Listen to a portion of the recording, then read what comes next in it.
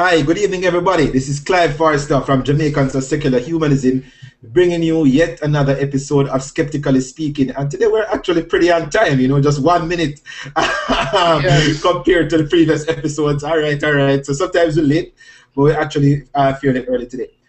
Today's episode, Challenging the Anti-Buggery Law in Belize, Part 2.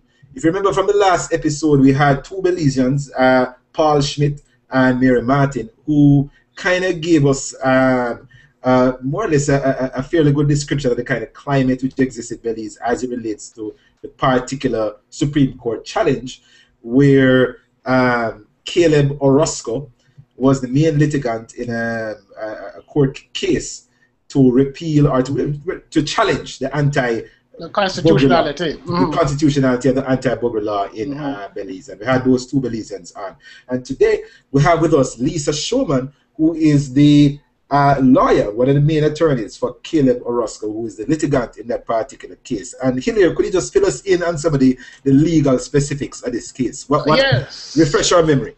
Yes, I certainly will. But first of all, let me welcome Lisa Showman.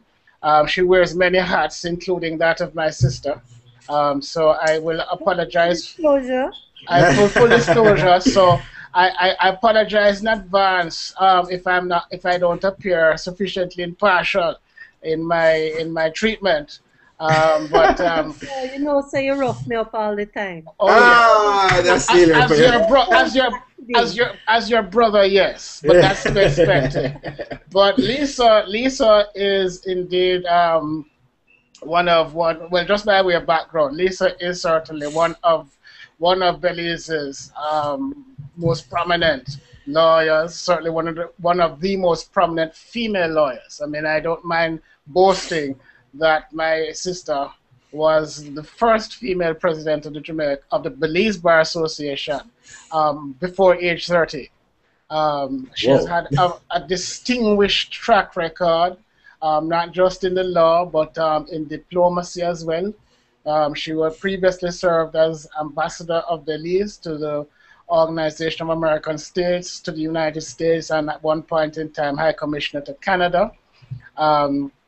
She is. Right. This is me smiling modestly, but it's going on too long.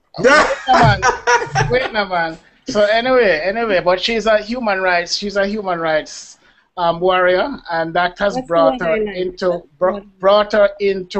being one of the lead counsel in this recently concluded litigation in Belize, where Section 53 of Belize's criminal code was being challenged, and that's the part that is that criminalizes anal sex. To put it simply, Lisa was accompanied by a number of very prominent lawyers, many of them coming from outside Belize, which included Lord Goldsmith. Let's start with our lead attorney, because I think this is one of the things. Okay, let me. Yes. Yeah, man, go ahead. This is a Caribbean case. This is a Yes. Belizean. First off, it is a Belizean case because Yes.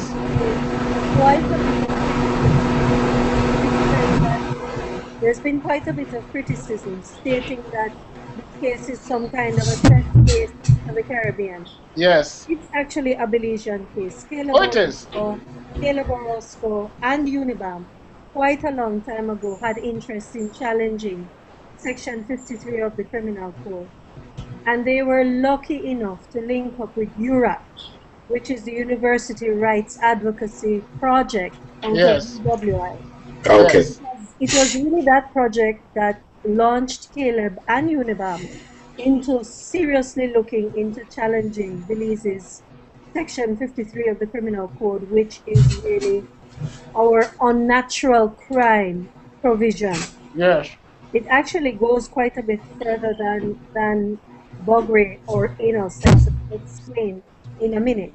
Yes. What is critical to know is that this Belizean NGO and Belizean activists approached Europe for help, and it was decided, because of 5 years of fruitless lobbying to change the law, it was actually decided then to litigate Yes. as the only way to push this forward. Yes. Okay. May I say that although papers were filed in 2009, in fact, all the while up to just before court, lobbying was ongoing with the government of Belize to see, in fact, whether it would not have been possible to change the law without actually litigating the issue. Ah, So, okay. Good to Caleb know. Could you for a second, Lisa, could you maybe for the benefit of our viewers explain what is the difference between litigating an issue and changing the law? right. Litigating the issue meaning going to court. Because what has been done in the Section 53 challenge is Section 53 has been held up alongside the Constitution of Belize. Okay. And so the criminal code is being challenged as not being in conformity, not being in consonance with the Yes. Constitution of Belize. And Mm-hmm. Section 2 of the Constitution of Belize says that if any other law is not consistent with the Constitution, to the extent of that inconsistency, then the other law is void. Right. So that is really the litigation challenge, asking the court to look at Section 53 of the Criminal Code and to see whether it conforms with or complies with the Constitution. Okay. Okay. All right. Cool. Okay. However, during the 5 years previous to 2009, Caleb Orozco and Unibam had been talking to government agencies, trying to get them to make changes to Section 53. Now, this is important to note because people will think that you just simply jump up and decide to take a case to court. Not so. Right. Well, which is exactly why we wanted you to give us the background and history. It was a long period of time. Yes. So then, therefore, the University Rights Group and Caleb got in touch with me and asked whether I'd be willing to serve as local counsel. So I took this on as a private attorney, expecting only to be, don't laugh, Hilaire, expecting only to be a solicitor. Now you have to explain to viewers what that means. Yes, what is that distinction? Why explain that? I was only supposed to be filing the papers. Good. Not a barrister. Opening my big mouth to talk about things. Yes. Not advocating, meaning speaking so much. But with respect to senior counsel, you are not a solicitor type. You don't have the personality of a solicitor. You are advocate. You. So, but I really was only expecting to be a solicitor on this case. I really wanted to be a part of it because I thought it was an interesting legal point. Yeah. Yes. And of course, you are speaking. Sorry, I just you're speaking to us in your capacity as just a private attorney. A private attorney, and I need to make that very clear because I do have a public role in this country. Yeah. Yes. As appointed senator on behalf of the opposition. I do not now. And for the rest of the program, I do not speak as a senator of the government of Belize. I speak as Lisa Schumann, private attorney. That's really important to draw that distinction. Whatever I express are my own and have nothing to do with the political party to which I belong or by whom I was appointed. That's my little disclaimer in. So, boy, I tell you, man, this is what you see how fluent is it not like, that's how fluent she is in rattling off a disclaimer that comes from almost 25 years at the bar. So there I was, really only expecting, gentlemen, to be a solicitor to file papers because I felt it was an honor to be a part of this project, but also too, I was not really involved in the struggle per se. So okay, right, let me get involved. And then politics and my private life collided. I actually chose to go and seek a constituency, not in Belize City, in one of the more conservative areas in Belize, in terms certainly of faith and belief and was invited on to a very prominent and prestigious television station, Plus TV, and was hammered, quite rightly so, because the media should do this, hammered by the host as to why did I take on this case? Did I not think that this was the wrong thing for a politician to do? Yeah. what right gave me to get involved in something like this? This is after all not biblical, immoral. Yes. I really had to face, I think, what was for me one of these pivotal moments in one's life. Do you do the expedient thing, or do you do the principled thing? The right thing. Yes. And the right thing may be hard to figure out between those two, Clive. So And it's come at a cost. I really thought about Yeah. it. It's not a cost I've ever regretted, Hilaire, and it's had its I know. reasons. I know. I know. I know. Lisa, are you a Christian, Lisa? That's a good question. I think I probably am, but not in any conventional sense of. Okay. So was it a conflict of interest for your religious Not beliefs? so much religious belief, no. I think the dilemma I had was here am I offering myself for public office Yeah. to a community of people who are conservative, for the most part religious, for the most part Christian, and possibly quite conservative in terms of Christian faith at that. And if I was going to be their representative, did I not owe them the right to be represented by someone who reflected themselves? In other words, is it enough for me to just talk the talk, or do I have to walk the walk as well? And my thing was, I felt that I could both ethically represent this community and yet still have my own distinct views. Yes. As it turns out, I was not required to step up to that responsibility. So why was it such an issue being because you mentioned that when you did the interview you were more or less criticized for Well, it was a 1 hour show. It was supposed to be a 1 hour show. Yeah. And it stretched into 3.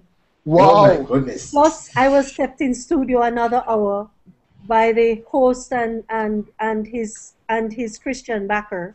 Yeah. Question, which is fair. That's good. That's fine. I mean, I think you have to expect this if you're a public figure. I believe in free speech. I don't believe in censorship. Yeah. And so I felt that they had the right. So is it that you're the particular political party that you're attached to? Is it that party is against changing this particular law? No, I would not say that. Okay. I would say the party has taken a responsible position, which is that it is awaiting the outcome of the litigation. Okay. The party leader has said very clearly that there is room in the tent for all believers. Yeah.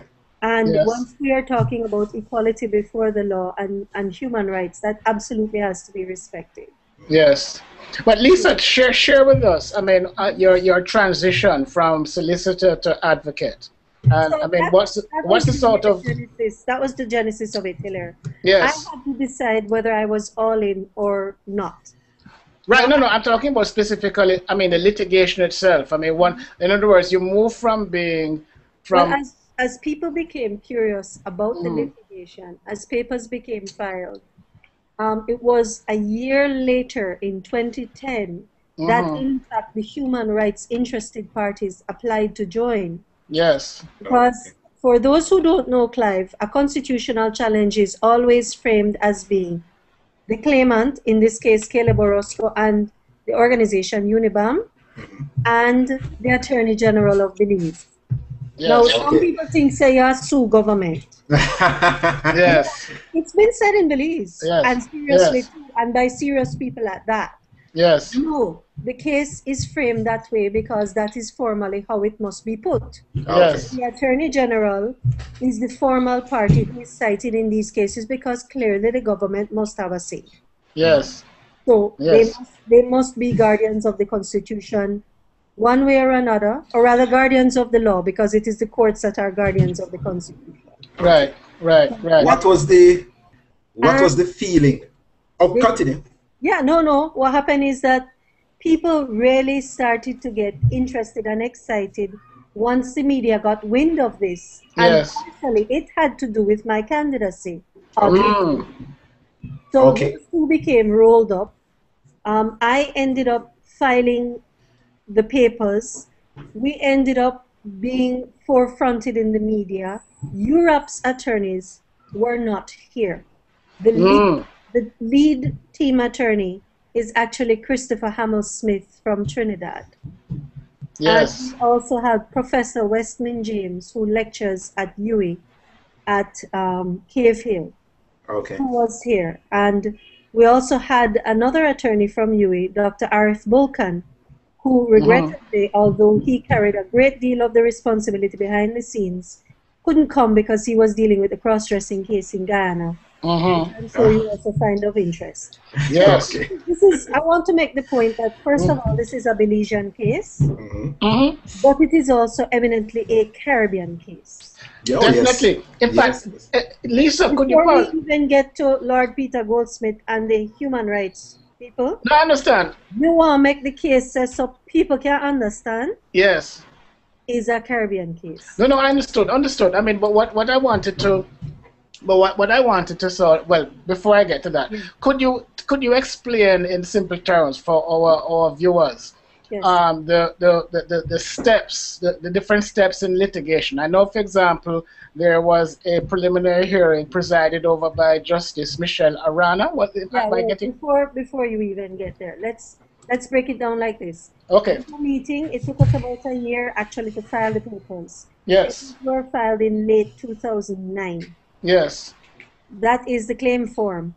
That didn't come up for a first hearing until early 2010. 2010, right. I think it was in mid-2010 when the human rights interested parties, including the Human Dignity Trust, the International Commission of Jurists, and one other, I'm sorry, it's slipping me, asked to join the case. Now, this is where Lord Peter Goldsmith comes in, because he's the attorney for Human Dignity Trust, National Commission of Jurists, and International Society of Lawyers, I think. Right, intervening parties.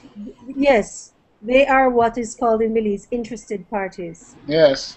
So I'm guessing this might have been one of the reasons why Belizeans might have fixed it. It's a foreign people think this, Yes, all of these foreigners start get involved. Yeah. And then make it worse, right? When these people ask to join, Human Dignity Trust has an awesome PR machine. Right. They reach into every British newspaper. You know that what happened is once you get in at the British newspaper, then Yes. pay attention, and everybody start getting excited. Yeah. And that's when it picked up traction in the real quote unquote media. Yes. And it started becoming interesting or sexy. Yes. Yes. So Definitely sexy. After that, the churches took notice and they decided they were going to apply to be interveners. Yes. Okay. Now, if I'm not mistaken in my timeline, that didn't happen until 2011. They Okay. applied and they became, and three particular agrupations: the Catholic Church of Belize, Yes. the Anglican Church of Belize, and the Evangelical Association of Belize. Boy, I tell you, all the platoons came out, man. No, not all. This is what is interesting, because I think these particular three believe they speak on behalf of what is called the Council of Churches, which is the big umbrella organization in Belize. Okay. They actually don't. The Catholic Church speaks for the Catholic Church. Anglican Church speaks for the Anglican Church, and the Evangelical Association speaks for their grouping. Yes. So this organization, they don't speak for the Muslims. Yes. They don't speak for other Christian groups. You're understanding me? Yes. Yeah. And they don't speak, for instance, for people who are Hindu, who subscribe to the Mennonite religion, Right. who are non-believers of whatever stripe, who believe in Maya religion, who believe in Garifuna religion and worship. So you're saying they were not representative of the Belize, the Belize faiths? I wouldn't say that, Hilaire. What I would say is they were representative of their own groupings. Right, but what proportion of, in terms of demographics? That's really hard to say. That's hard to say. Okay, okay. Okay. Probably demographically they would be a majority. Okay. But since I am not a fan of majority rule, you know how that goes. Me neither. No, I am not a fan of unbounded majority rule. exactly. Yes, me neither. Yeah. No, Lisa. So we were hoping to have Caleb on the program, and I think unfortunately Caleb might be traveling now. No, let me explain where he is because it is important. Okay. He wanted to be here, but Caleb is at the OAS General Assembly.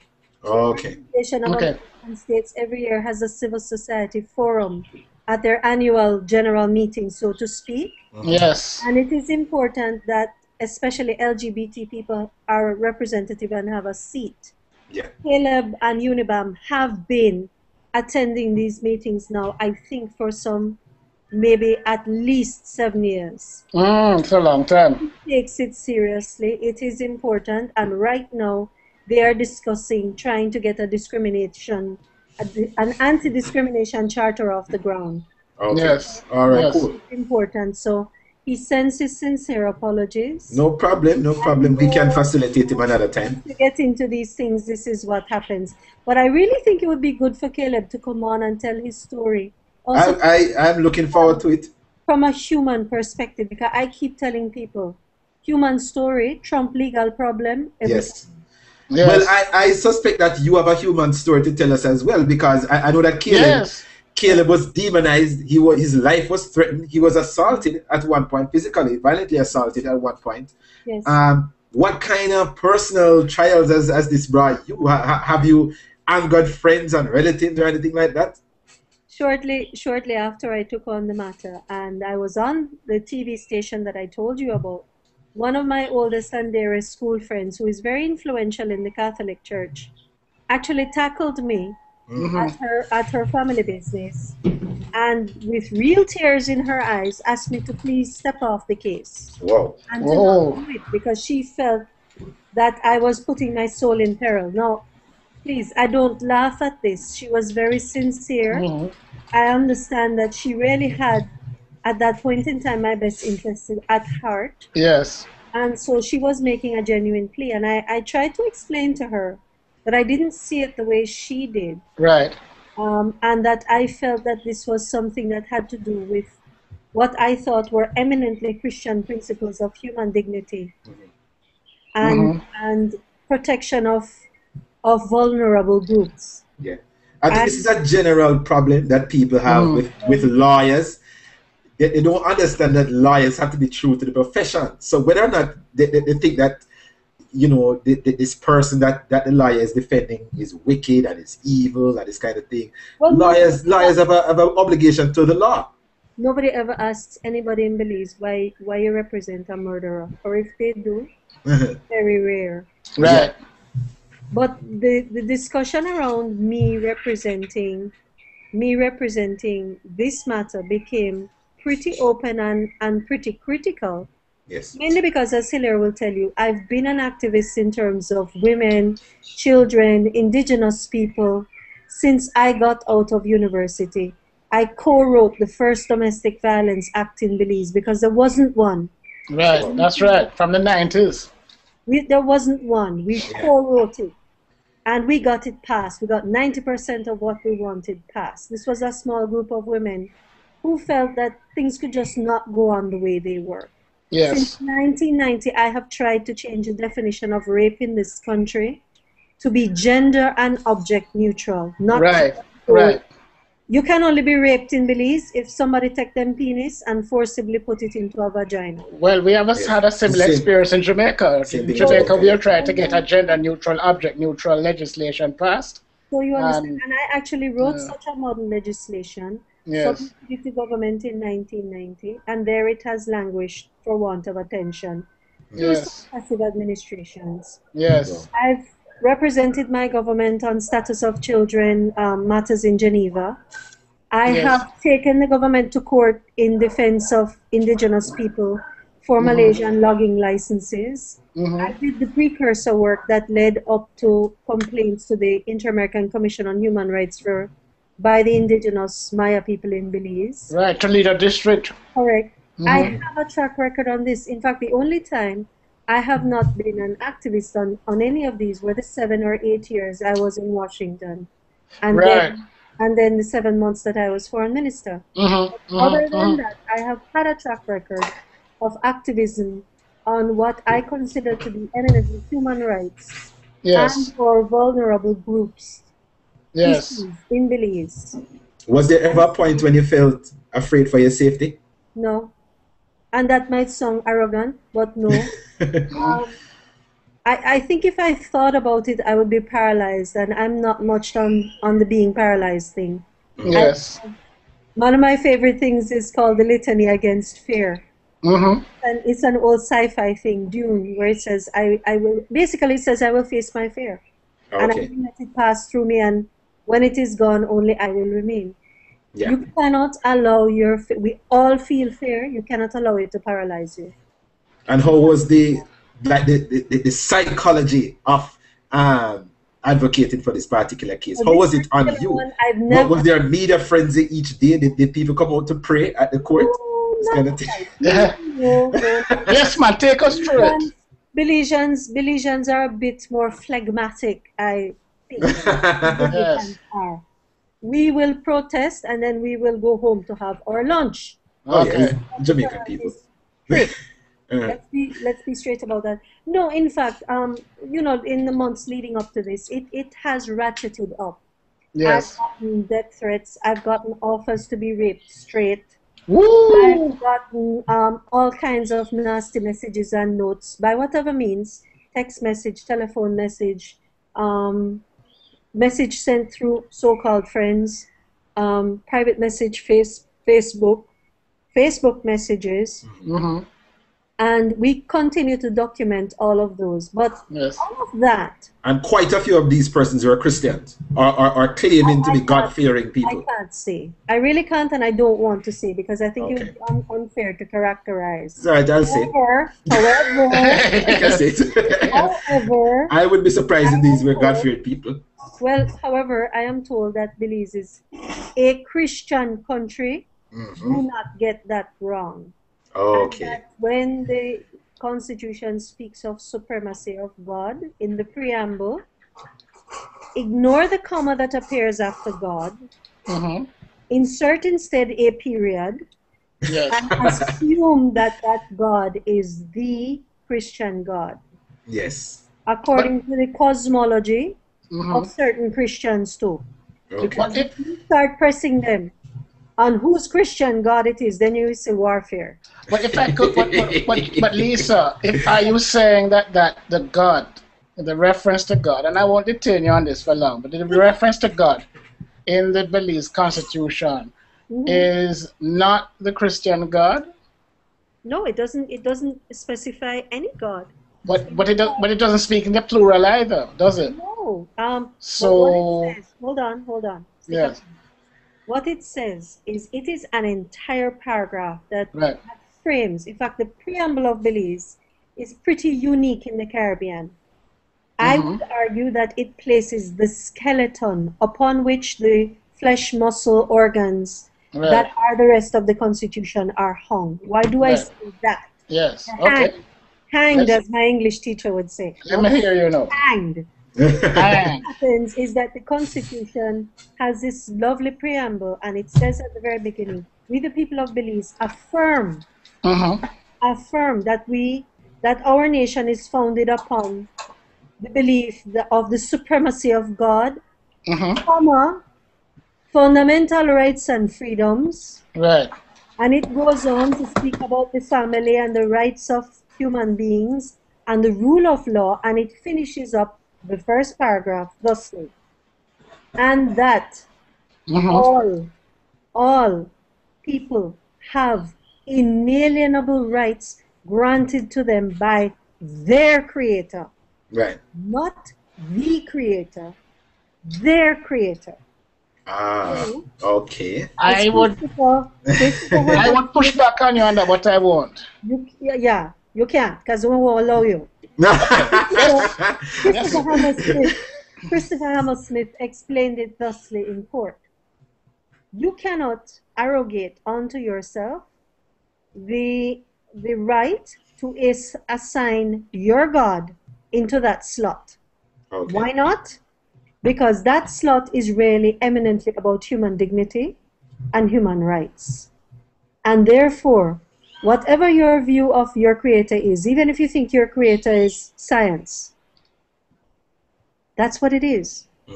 And all that that section does is to imbue the entire Constitution with the mantle of human dignity and the knowledge that we as human beings all have rights that cannot be taken away from us, no matter what. There are other constitutions in the Caribbean that do have that sort of preamble. No. However, the Belizean Constitution goes on to say at paragraph E, and we desire that our Constitution reflect these principles, making it operative. Right. And C.J. Conte has ruled in, I believe it was one of the Maya land rights cases, that two things: the Constitution of Belize is autochthonous, an expensive word meaning so we write it. Yes. And he has also ruled that that under the basic doctrine principle, the preamble has meaning. It's not just palabras. It's not just words. Yes. It's not verbiage. Yes. So, therefore, we said that eminently this case, Section 53, is a human dignity issue. Yeah. Yes. One. Yeah? Yes. And two, it also raises the issue of right to privacy. Yes. It raises the issue of equality before the law. Yes. It raises the issue of right to conscience. You'll be happy to hear, Hilaire, that in Belize, the right to conscience expressly includes a right not to have a religion. Pretty wide and pretty cross-cutting. I mean, not to boast, but let's be real. The Constitution of Belize was passed in 1981. Right. It's one of the last Caribbean constitutions. With that sunset clause and the savings clause. 5 years. But 5 it was years. cutting edge. We have a limited limitation clause. So that's a progressive constitution, if there ever was one. Progressive is one of the most progressive in the Caribbean, which is That's true. for instance, under C.J. Conte, I believe Belize became a leading light on litigation in the Caribbean because it was far-reaching, it was bold, Right. it was big-stepping, it was broader than Broadway, and why? And why? Because of the magnificent piece of writing that it was. Can it be improved? Continually. We have had 7, I believe, constitutional changes in the 30 years. In the last 6 or 7 years, the 3 of them have been. We had a Constitutional Reform Commission in 2001, which incidentally included the proposal to include sexual orientation. Right, as a ground of discrimination. Along with sex. However, the powers that be at the time did not believe that this was something that politically would be feasible. Yeah. Could I interject here, Lisa, for a second? So I think it was last week that the Belizean cabinet passed a revised gender policy, which states, and I'm going to read a small segment of it. Please do. The respect for diversity extends to persons of all ages who come from diverse races, cultures, ethnicities, faiths, sexual orientations, socioeconomic situations, and behavioral lifestyles. Now, give it that kind of revision. Yes. When people in Belize have seen this revision, in the making, is it not enough? Can't you advocates and whoever be satisfied? No. Can't you back off now? That's not a law. It's not a law. Well, yes, exactly. Well, what is it then? What is a gender policy? What exactly is this gender policy? It is a memorandum of understanding. It's an expression of intent. Oh, right, but it doesn't go any further than that, Clyde. It's saying, Clyde, this is where we want to go. Right. Okay. Yeah. It's not saying this is where we reach. Yes. Yes. We want to go there. Yes. And what does UNIBAM think about this revision? We actually, as UNIBAM, because I speak now as the UNIBAM's legal counsel, UNIBAM has been a part of the negotiations to get this done now for about some 5 years. Okay. UNIBAM has been one of the civil society groups and is by no means the only one. Part of the civil society groups and part of the wider Belizean society that was consulted to create this. Yes. I am reliably informed that faith-based groups were and have been invited to these consultations. I cannot and do not speak to why their point of view was or was not taken on board. Yes, but and they're kicking up a bit of a fuss about that, aren't they, Lisa? They're kicking up a huge fuss. Yes. And demanded to see the Prime Minister. Yes. I imagine called, well, here I am speculating, but there you go. I imagine must have called for heads to roll. Mm-hmm. But we're told by the Prime Minister that this has been a very wide and consultative process. And while he sympathizes and agrees with the point of view that the churches are a valuable partner in civil society, this isn't going to be held up or detained or rolled back or changed because of that. But Lisa, if I can ask you this, I mean, sexual orientation stays in the policy. Right, but the configuration of that policy seems to be at odds with Section 53 of the Criminal Code. So why not just simply why not just simply just amend it? I mean, wouldn't that be more a greater statement of policy? No, it would not, and let me tell you why. Okay. Let's go to Section 53 directly. Yes.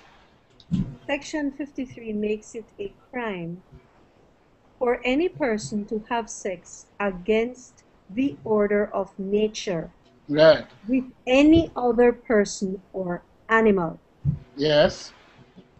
The state has informed us in this particular Orozco and the Attorney General case that does not only include anal sex, it also includes oral sex. Oh, really? It applies, don't faint yet, and it applies to both hetero and homosexuals. Oh, so that includes lesbians as well? Everybody. Lisa, if I may ask at this point, no, I'm sure a lot of these church folk kind of think this is some kind of rational position. How exactly would something like this be policed? This is the point. How do you police oral sex? Not just that, Clive. This is the point. But the privacy issue, the privacy aspect of this, is this argument.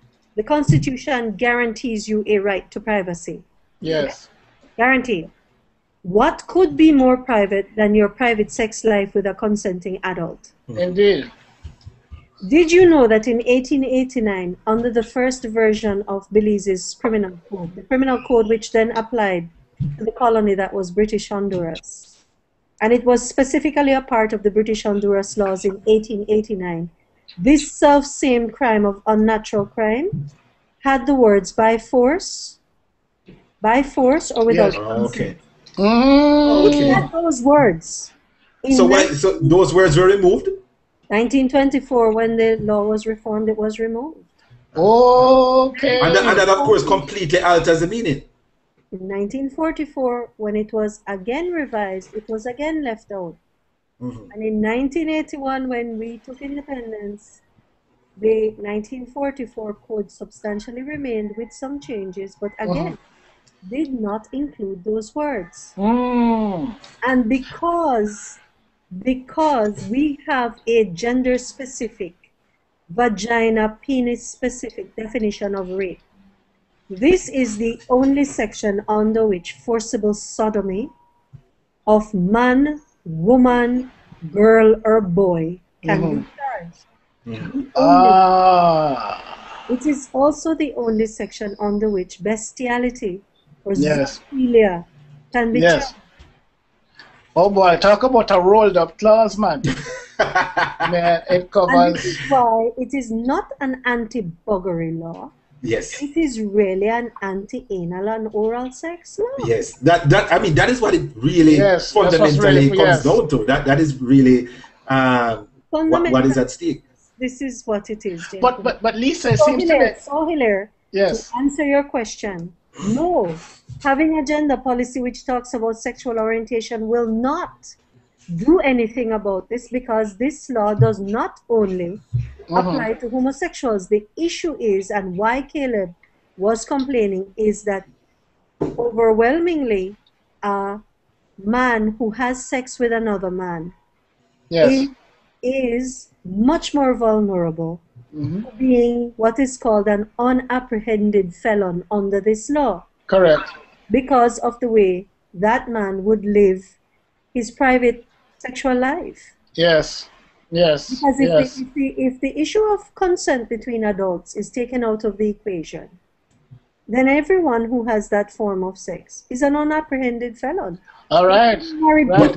But then everybody is potentially an unapprehended. I am going to say it again Yes. very slowly. Yes. Christian married people. Including Yes. Christian married people. Yes. So hold on a minute. So what we're saying, that anything outside of penis to vagina intercourse is basically legal in Belize.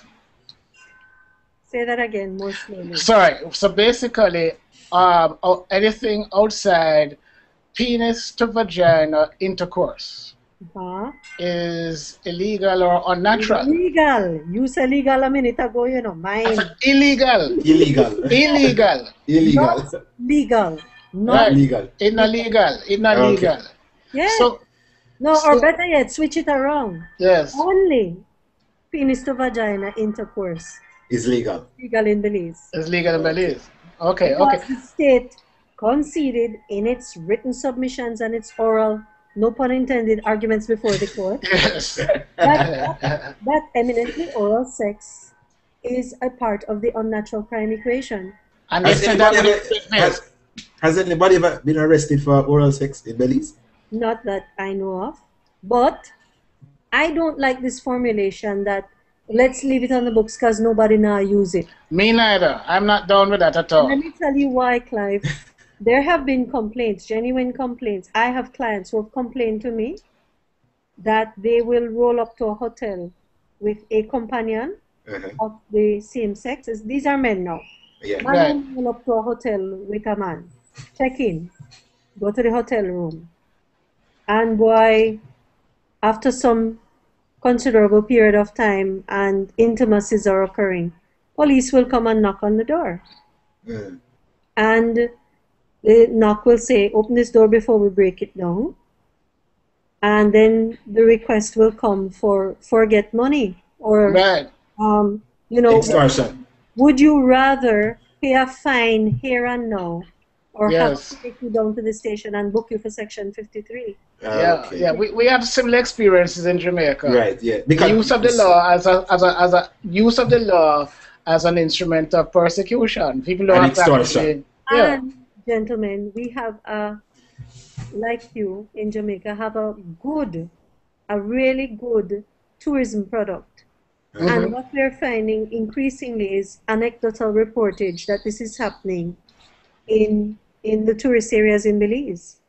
And these people aren't ever going to report it to the authorities. No, hardly. Hello, they're not supposed to be here under our immigration law. Right, explain that to our viewers, Lisa, the immigration law. The immigration law of Belize, which is a colonial holdover, says that the following persons are prohibited immigrants in the country, meaning you cannot come as a visitor neither. Right. And how will they determine this? Hold on. Prostitutes, their pimps, homosexuals, deaf people, dumb people, and idiots. Oh, right. Yeah, idiots, man. Idiot is still on the books. That's a good one. In Trinidad and Tobago as well. Idiot in Belize is not your generic idiot, you know. Yes. Okay. Mental defective. It's a term of art meaning mental defective. What a ratted. Sorry, but apparently many mental defectives have escaped the net of the law. Yes, clearly. Howsoever, that is no excuse for having that law on the books either. Yes. You know? No, it absolutely is not. So here is the crux of the matter, that Mr. Orozco had locus standi, had the right to go to court, had the standing to go to court, had the complaint to go to court, because he is saying, this is who I am. I am a homosexual man. I have sex with other men. I am intimate with other men. I carry on my lifestyle in such a way that I am likely to be affected by Section 53. And that is all he needed to show the court. We also, because we knew the complaint, we also got an order from the court. Sorry, we also got an order from the court appointing an expert who gave expert evidence on the number of arrests for Section 53. Yes. Who was arrested and how.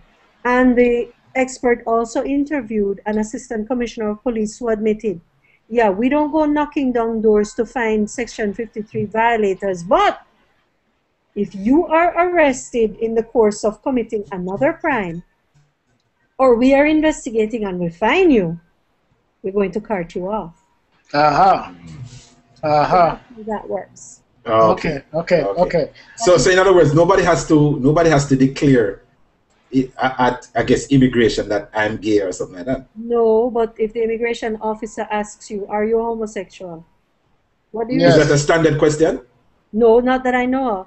Okay. But I'm saying it could be asked. It could be because the law says that they shouldn't be admitted. So. You see.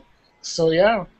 But Lisa, if you could, because we don't want to detain you too long. No, that's fine. I'm doing could you kind of give us a kind of chronology of the litigation? I mean, I know there was the first phase. So I was at the stage at which both parties have now joined. The churches have joined, Human Dignity Trust and that crowd joined first, and the churches joined afterwards. Right.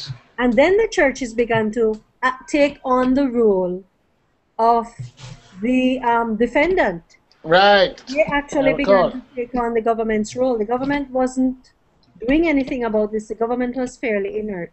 Yes. This is the General's representative.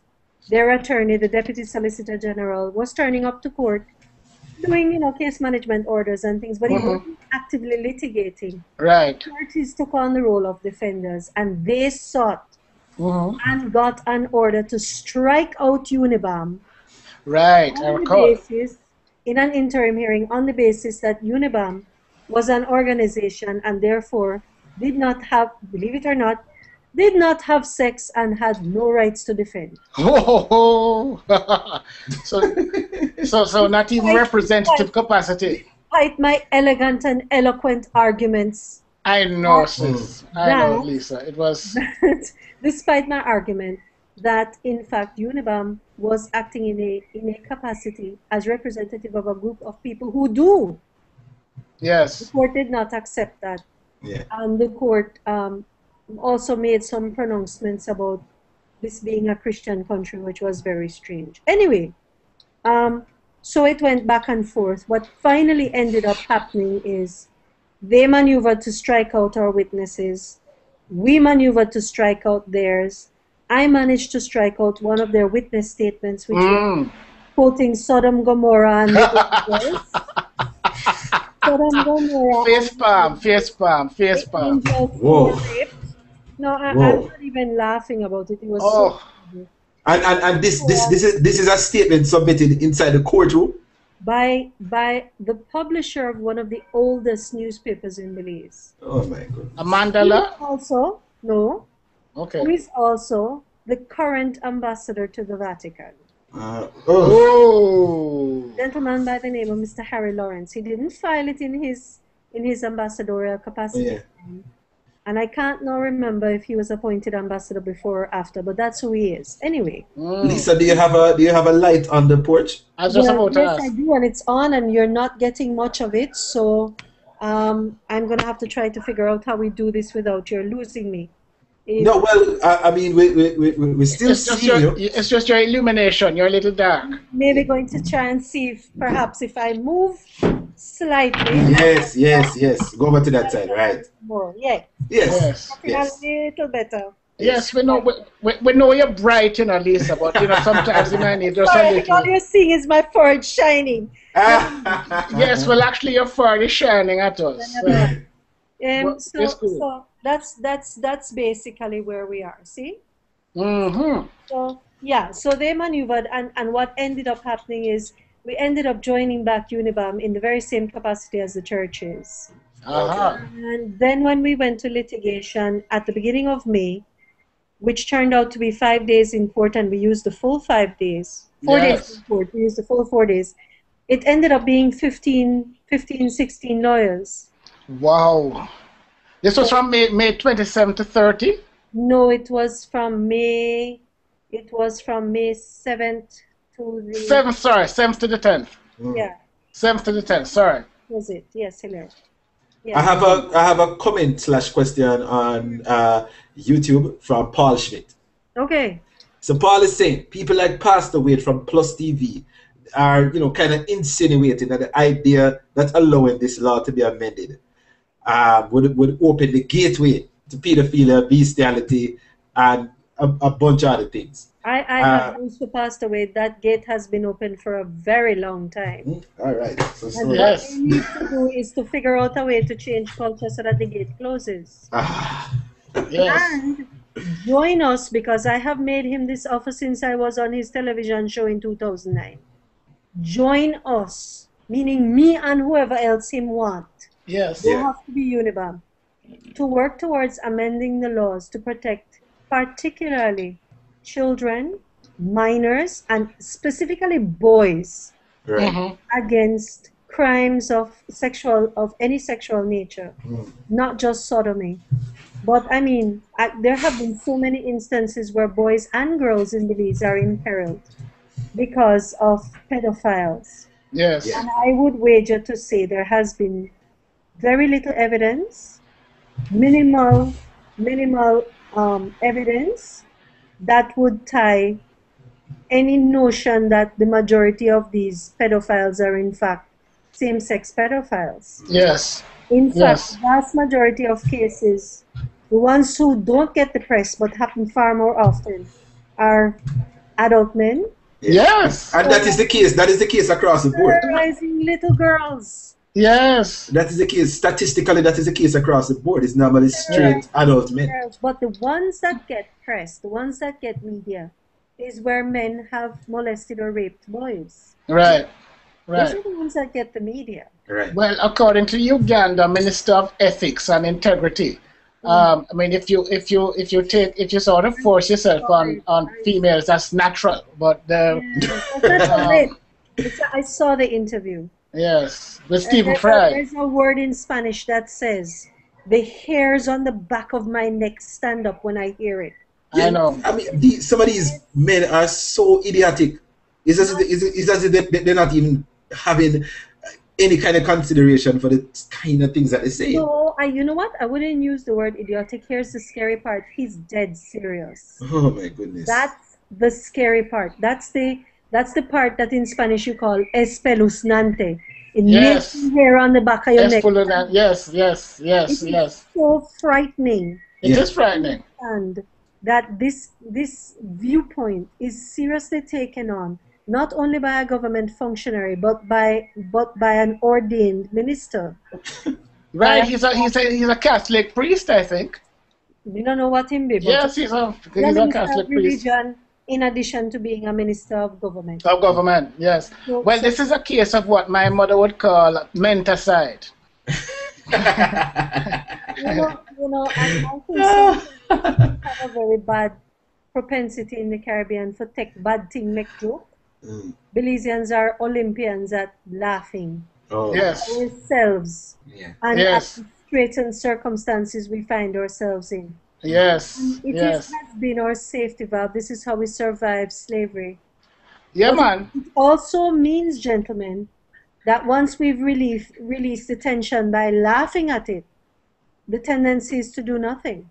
Yes. Well, boy, Which Lisa, can be dangerous. I would have to entirely endorse what you say there, because we've certainly in Jamaica, I've seen that sort of lassitude, even among people who claim to be human rights defenders or who are interested in human rights issues, because I think from my own experience of you. Not to cut you off, continue speaking. I'm going to move locations because you really can't see me. Okay, Yeah. All right. Not fair. Yeah.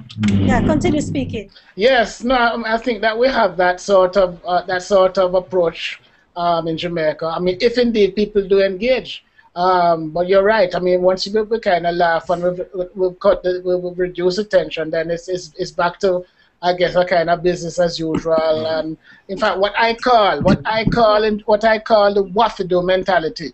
Yes. Wafido mentality. You And know, then so nothing ever happens about it. No, Nothing ever happens about it. Nothing can be done. Nothing no, can go on. And yes, so that is the end of that. yes. Yeah. You But see? Lisa, are you encouraged? I mean, I know I started you on the track of the chronology, but just to detour a little bit, are you encouraged by the litigation that is going to be taking place in places like Jamaica? Javed Jaga is challenging Listen the. to me. I am encouraged about the litigation that's taking place in Belize to start with. Yes, no, not to start with, but I mean, Hold on. Let me just say this. I think this makes a perfect shot across the bow of the idea that yes, all we ever do is rail up and run up remote, right, and we don't really do anything about anything. Yes. correct. That old dancehall song about action not a bag of mouth, Mount, yes, Right. that's what we're dealing with now. Yes, mm-hmm, yes, And yes, it's yes. not so, and it's not only in Belize, as you point out rightly. This is mm-hmm. Guyana with the cross-dressing. Guyana, yes, This is Jamaica with the mm-hmm. various bits of legislation. Right, because there's just one just concluded in Jamaica last week. This is this is going to be ongoing in Trinidad. I understand papers Mm-hmm, will be filed. mm-hmm, mm-hmm, I am expecting that Dominica, which is starting to pull up on mm-hmm. their own thing, will eventually go the same way. Yeah. Yes, And Another question from I the think B. for all of those people who are jumping up and down and say, why is foreign and foreign money and foreign movement? There's a The Economist article, which talks about the American and foreign funders of the Christian fundamentalists who are upholding Oh yeah, a lot of these guys come from Texas. the issue, not even just Texas. There's a whole slew of them, and they are involved worldwide, from Uganda to Belize, but in Jamaica too. to Jamaica, to wherever you like. Yeah. Yeah, Okay, so that's number one. Number two is all of these laws are old colonial laws that were by and large imposed on us by our foreign colonial masters. yes, Anyway. Time for us to get a life. Number yes, what I see rising up very organically is a Caribbean-wide movement of activism, which yes, I think, in fact, the result of this litigation, the result of things like there's a conference in UAE on Friday, which I will be attending in Jamaica, to discuss the litigation. And it brings together activists who have been working on similar cases throughout the Caribbean. oh And good, I promise you, out of this will come a revolution for human rights in the Caribbean. And maybe it starts with LGBT issues, but it doesn't stop there, gentlemen. Excellent. Definitely. I I have a question. I have a question for you, Lisa. Let me just finish up on this one. Okay, no problem. I've made the point to the people that I've been talking to. You got on this horse, you're going to ride it until everybody, including people with disabilities in Belize, have rights. Yes. You're going to ride Absolutely. it because Indeed. if you win your rights, you then have an obligation to make sure that other people have their rights. and Indeed. that is a serious issue because too often everybody gets to be so navel gazing when it comes to rights. That's Everybody thinks that boy me get mine, so I that no, I can't. so we're all right. No, You know. All right. we're not all right. And I have will- a question on YouTube. Yes. So it's a question from the BCC group. That well-known group of Belizeans, yes. And some known as Bammers. okay, the Bammers. All right. So big up to the BCC group. I think I'm also a member of that group as well. And the question is, in what ways has the publicity for the challenge affected Belize overall? How do you think it has affected Belize overall? I think it's been interesting in that at least we are being perceived as a group of people who are now willing to talk about this and do something about it and not simply hide it under the rug. I think, for instance, Belize got much worse publicity for destroying and using a Maya site, Oh yes.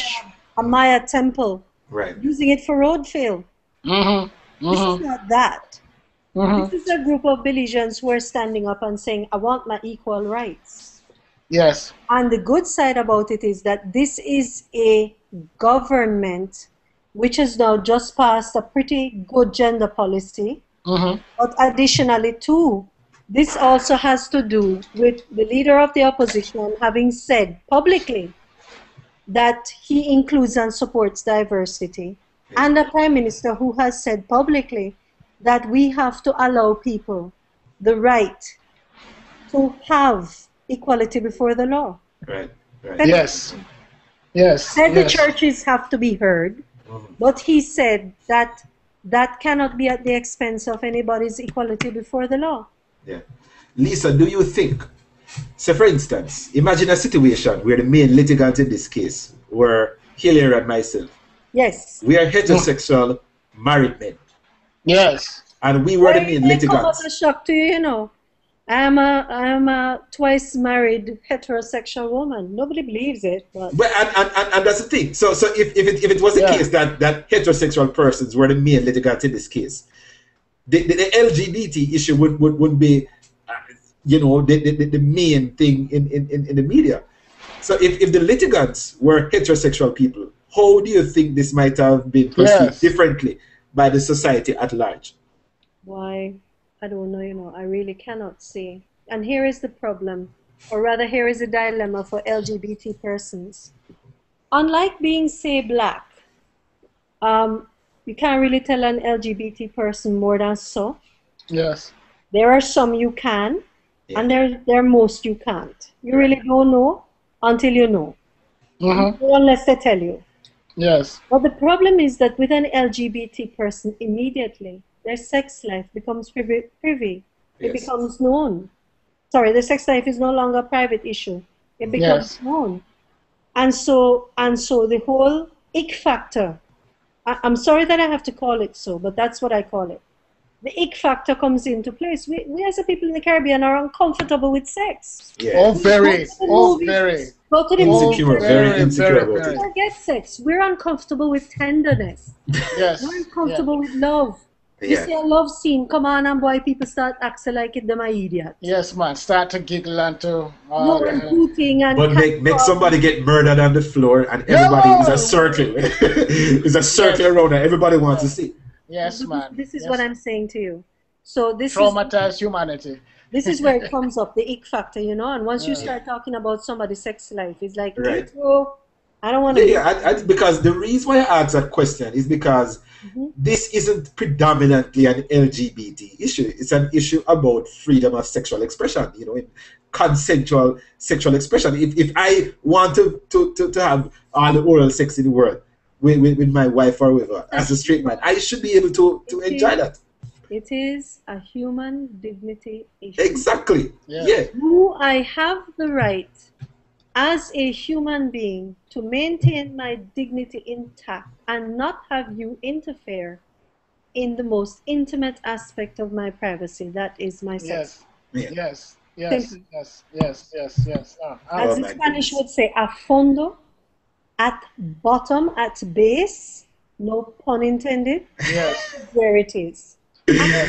Oh my goodness. Any other questions from YouTube? We're going to wind up shortly. Lisa has been so kind to have been sitting with us. She has been very obliging and gracious. You know, and given that she wasn't feeling too well today, it's been a little bit over an hour now. So I'm going to ask her any final questions from YouTube to answer questions now. But Lisa, what do you think is your overall outlook for the future, the months ahead, the years ahead, in terms of challenging litigations like this? Because I suspect that there's going to be a domino effect across the Caribbean. What is your overall outlook, your prognosis? I'm not bold enough to want to go beyond looking forward to what will happen at the end of July when we are supposed to get our decision. Yeah. And then looking at whether, in fact, we will then be required to take it to the Court of Appeal and onto the CCJ if necessary. No, Hilary, it's interesting. We have to deal with the issue of whether the Attorney General does not appeal. What happens? Can the interested parties then appeal? Okay, that's true. Okay. I can tell you that if the CJ rules against Caleb Orozco and Unibam, it's going to be appealed. Right. I cannot say what will happen if the fair enough. If we do prevail, see? Yeah. So what's the climate at home now? people, it's interesting. Everybody has a friend, a relative, a family member who is gay. That is reality. For the first Yes. time last week, I heard the leaders of the two major political parties Yeah. acknowledge publicly and on media, on record, that they have members of their party who are homosexuals. Serving It may members. not seem to be earth-shattering to you. It's certainly historical in the context of Okay. Wait. So they've parted company with Bruce Golding's brand of bigotry. Yeah. both have said that they have members who are homosexual and that they value those Yes. members. If you go Yes. by statistics and Well, that is leaps and bounds ahead of Jamaica.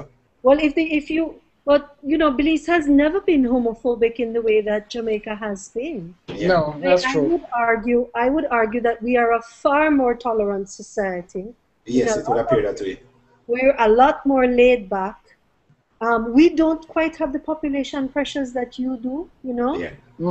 and we don't have the vicious urbanization, although that too is changing. Right. That too is changing, and cultural influences do spread. Music Right. has influence, contact has influence, bands have influence. Yes. But I am saying to you that everybody in Belize, when you break it down to what would you do if your kid was gay? What are you going to do? Yes. We Yes. love our families. You think so we're going to kill a picnic? Yeah. No. Yeah. Yeah. And Whereas we are. it's wrenching. People Yeah. wrench. People almost seem to gag. And then they deal. And Yeah. then they deal, gentlemen. They deal. Because Yeah, me no like Batman. But let's Yeah. go be Batman alone though.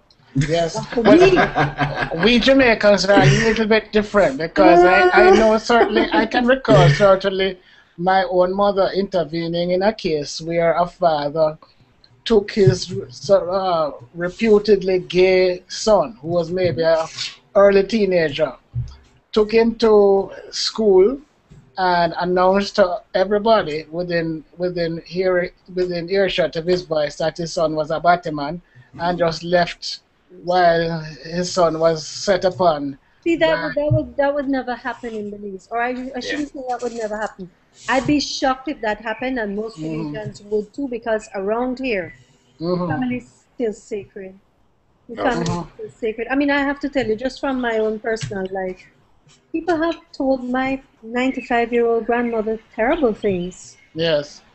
And you think my grandmother going to allow it? No, sir. No. My grandmother tell them straight in them face. Exactly. What her first grandchild does is no wrong. Yeah. Her Yes. first grandchild have good sense, and if her first grandchild says so, I must say so. Yeah. Yes. Oh. Yes. Yes. Is there any part? Is there any part of the entire process that you'd like to that if you could do it again, you'd change?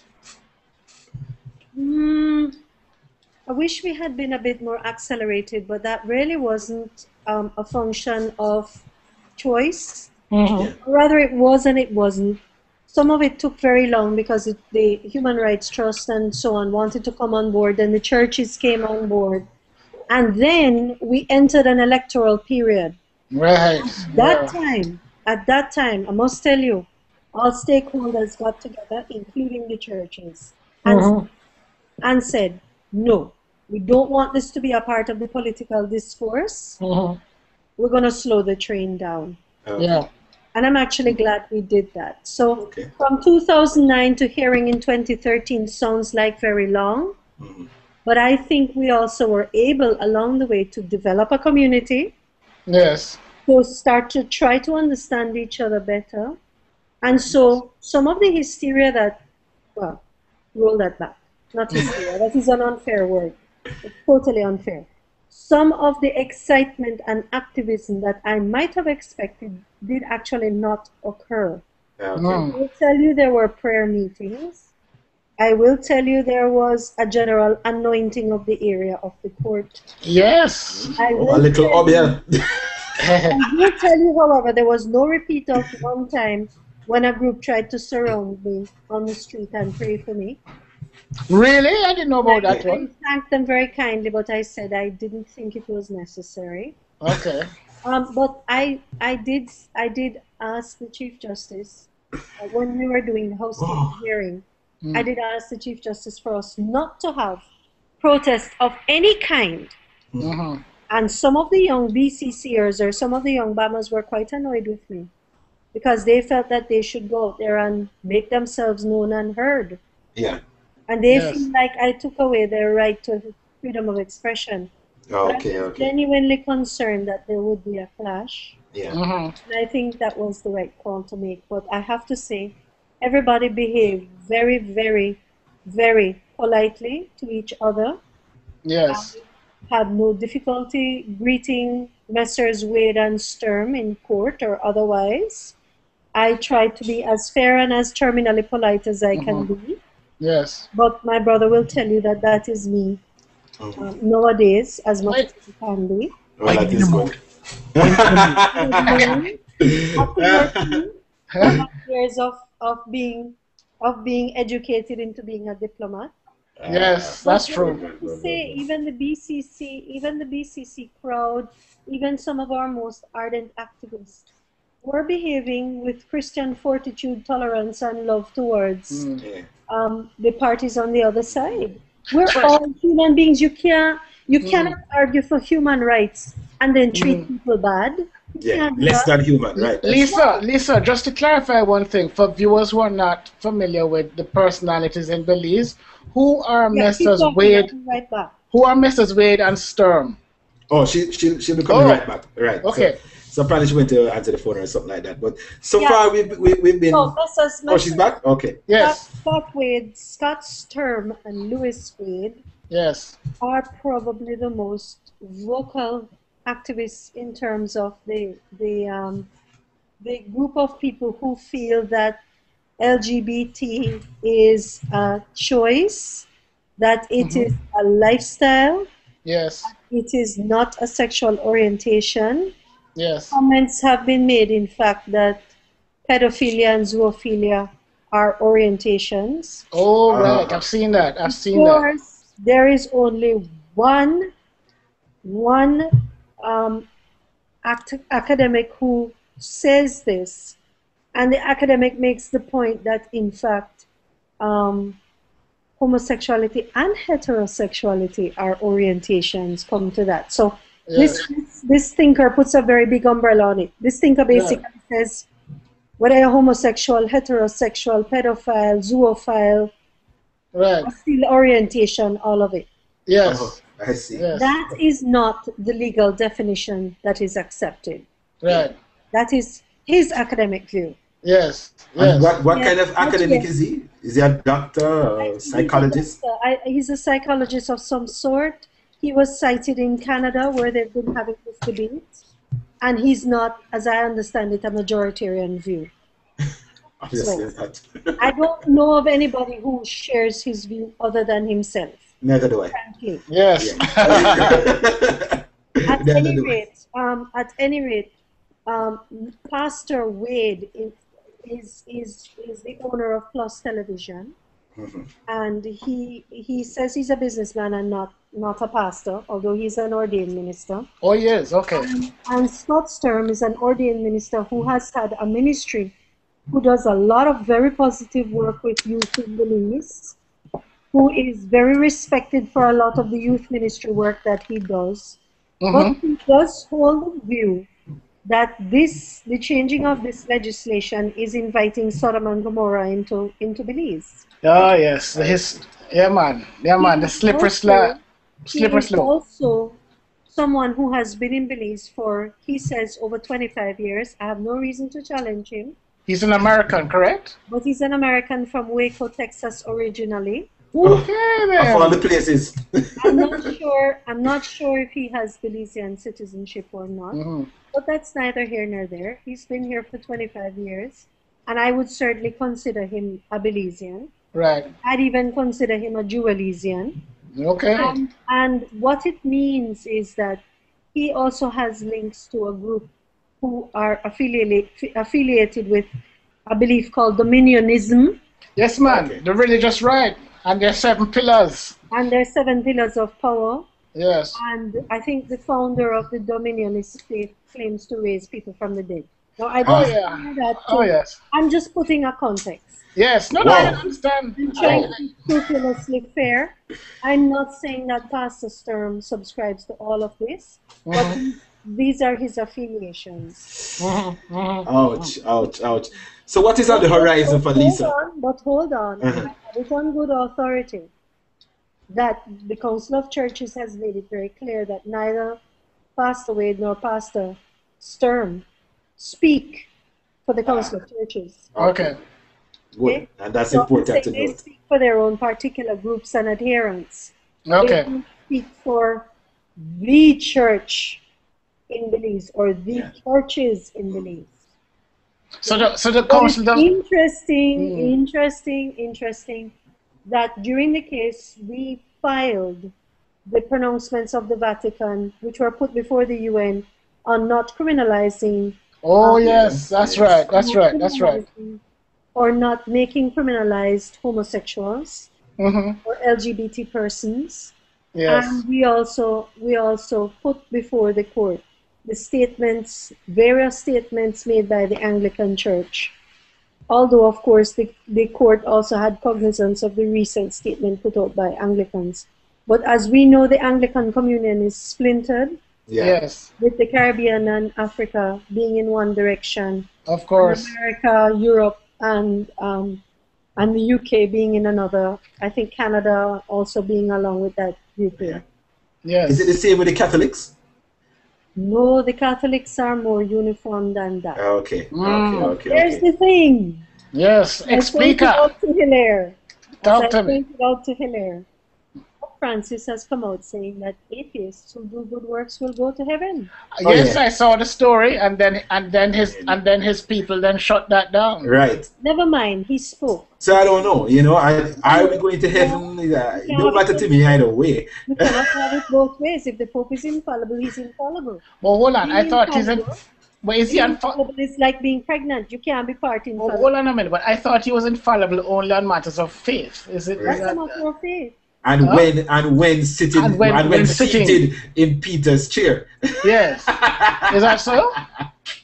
I don't speak on behalf of the Pope. I know. But I will tell you, as a political animal, and by political animal, I don't mean party political. I mean as a political animal who observes what's going on in the world. Yes. As someone who never stops analyzing what I see happening around me, I think that's the opening of a door. Okay. I see it as liberalization. Maybe they'll step on him and dial him back. I wait to see, but I certainly see it as a glimmer of light under the door, which seems to me the door might just open. No, what? You're far more optimistic than I am, but I'm a glass half full kind of person. Yeah. That's good. That's good. That's a good thing too, because if I weren't, it would be really hard. Yes, but so am I. But you see, as I always say, in response to that, it all depends on what's in the glass. You see? So Lisa, we're going to wrap up shortly. Something else. Exactly. We're going to wrap up shortly, Lisa, and I was just wondering, what is next on the horizon for Lisa Showman? Because I suspect that this case will come to an end one day. What do you think will be your next big advocacy project? No end of trouble for me to get into. Yeah. I'm still involved very much with indigenous people. Okay. Indigenous people. The Garifuna? No, the Maya. Okay. And the Maya communities here are facing threat from oil companies, which are now drilling in protected areas. That's right. Here we go again. Co-managed by them. Right. It's actually an issue on which I coincide with my friend and colleague Audrey Matura Shepherd. Oh boy. Oceana. Oh and boy. She and I have been working on the issue. Yes. As colleagues to grapple with that.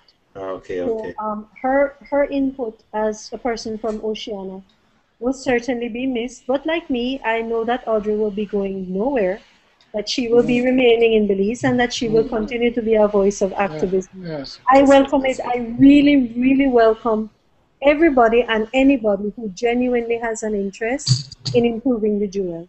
Good. Yes. Yes. Wow.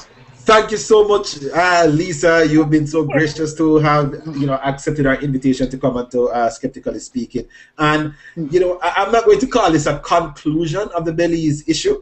This is part two. Any card can play. We haven't spoken to Caleb as yet. Exactly. Yes, it's a process. It's a process. I wanted to say the other thing where I'm now doing actually is mobilizing to get the laws changed with relation to the rape law.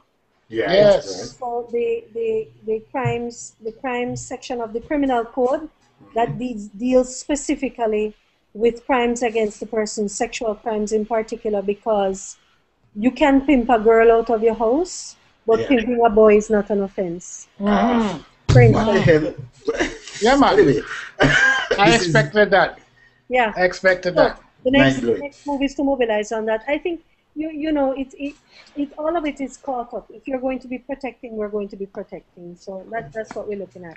Thank you for having me on. I've enjoyed it. No problem. And we were loving having you on. You and Hilary really untangled the legal issues for us. More Lisa than me, boy. Yeah, more Lisa. But Hilary was instrumental in kind of straightening out some of the legal quirks. And we really reveal that there's a human side. You've been through it. You've been circled in a prayer warrior circle of prayer, or whatever they call that thing. You've my own prayer warriors. Same thing. You've been insulted. You've been people have said all kind of things to you, both on Facebook and I'm guessing to your face. One thing my daddy teach me: your back have to be broad if you're going to be in this business. Absolutely, good. Lisa, don't leave quite yet. Don't hang up yet. I just wanted at this point, first of all, to thank you very much for coming on. I mean, I know it's been a challenge for you. I know. Muchas gracias, mi hermanita. Eres muy amable. I'm trying my Spanish there because Belize is a bilingual country. Así es. Estoy de acuerdo. But anyway, I also wanted to take this opportunity not only to thank Lisa, but to share some information with viewers about upcoming programs on Saturday, June 8th at 5:30 EST, which in fact is 3:30 Belize time and midday British time. We'll be having our first all-female debate. And can I call the names of the? Oh yeah, sure. Okay. Well, for the debate on the theist side, the believer side, where we would be having Evie Vernon, a Jamaican who's currently based in London. We'll also be having Paulina Mayer, a Jamaican based in Florida. And for the skeptic side, we will be having Angeline Jackson of Jamaica and resident in Jamaica, and Daniel Thomas. From Jamaicans for Secular Jamaicans for Secular. And the debate will be moderated by, drumroll, my cherished and beloved wife, Alison Irvin Sobers. So I am big thing not to know. Yes. So again, this Saturday, June 8th, at 5:30 p.m. EST, you can work out your own time zones from that, and we certainly will welcome seeing you. I'd also like to give a little shout out for our brand new online radio blog show, The Skeptics. We just launched our pilot episode yesterday, June 2, and I thought it went quite well. Yes. And we're now refining it so that so our next show will be on June 9 at 12:30 p.m. EST. In fact, the schedule will be once every Sunday at 12:30 unless we otherwise notify. The next program that we'll be having, the main topic will be building a Caribbean secular coalition. And our invited guests include Jonathan Bello from Dominica, Angeline Jackson of Jamaica, both of whom are active in the field, trying to develop organizations and coalitions.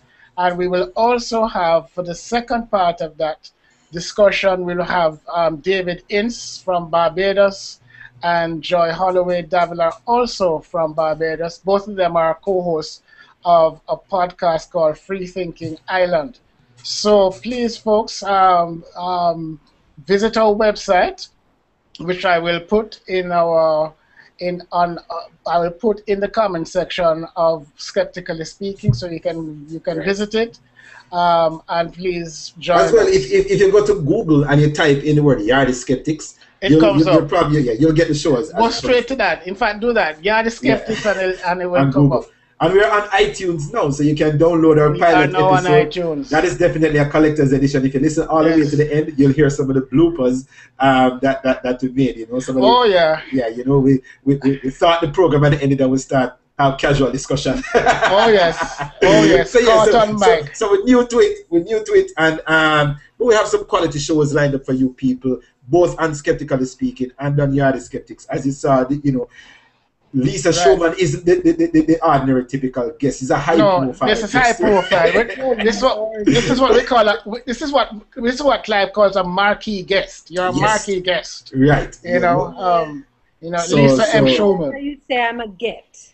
You're a get. Oh yeah. You're a get, man. You're a get. You're a catch. You're everything in one. Yes. Boy, if me didn't need the head rub, me don't get it today. Oh, definitely. Yes, man. Yeah, man. It's really been fun.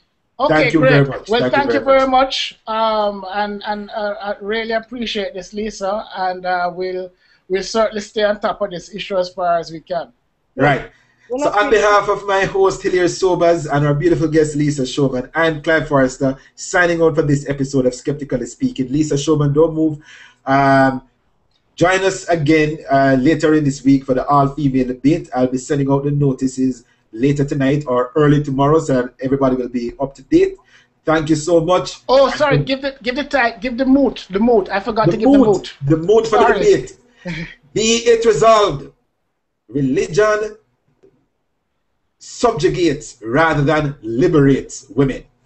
Yes. That is the mood for the debate. All-female debate. All-female debate. Moderator, female debaters. I will be in a little corner just fielding questions from YouTube. Right? Me too.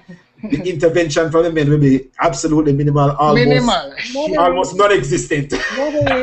Moderated by Dr. Alison Irvin. Correct. Indeed. Give her a full title. Indeed it shall be. Thank you so much. No. You understand? You've started it already. I just said my cherished and beloved wife. Away with those things. Dr. Alison Irvin Sobers. Sorry. Dr. Alison Irvin Sobers. Yes, ma'am. Exactly. Yes. You understand me?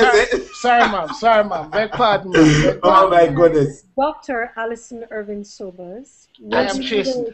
The panel. I'm chastened and corrected. Exactly. Right. Thanks so much, Lisa. We're signing.